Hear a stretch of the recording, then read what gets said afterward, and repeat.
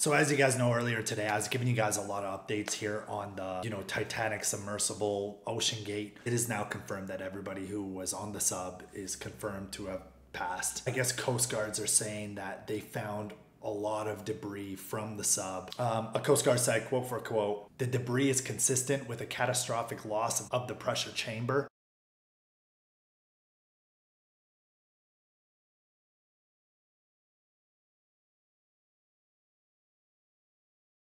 And yeah, so they're not coming out and saying that it necessarily imploded, but that's what kind of a lot of people are thinking right now, that it did just sort of implode. The only thing I can really say, man, is I can't imagine how their families are feeling right now. I cannot imagine what they are going through. May their soul rest in peace, and that's that.